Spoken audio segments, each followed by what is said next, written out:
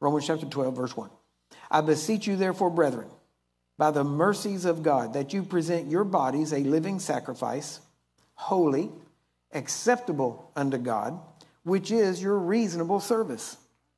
And be not conformed to this world. In other words, don't let the world shape you. Don't act like the world, talk like the world, be like the world. But be ye transformed by the renewing of your mind.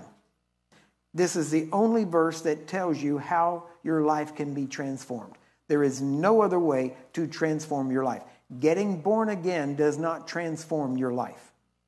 It transforms your future, your eternal abode, but it does not transform your life. Your life, your everyday life, is transformed by you renewing your mind to what? The Word of God, allowing you to become self-governing so that you know how to live your life. So a transformed life is a life that is lived differently, and it's only done that way by renewing of the mind. If the mind is not renewed, you are not living a transformed life. This is where people in church come into church, and for 30 years, they're struggling and having what they call problems.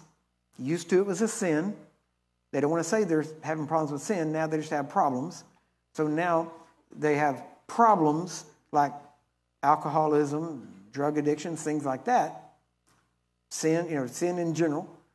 And then, but yet, the reason they have that, because before they had the same problems, but now their spirits change. The difference now is they have conflict about it because they know they shouldn't be doing it.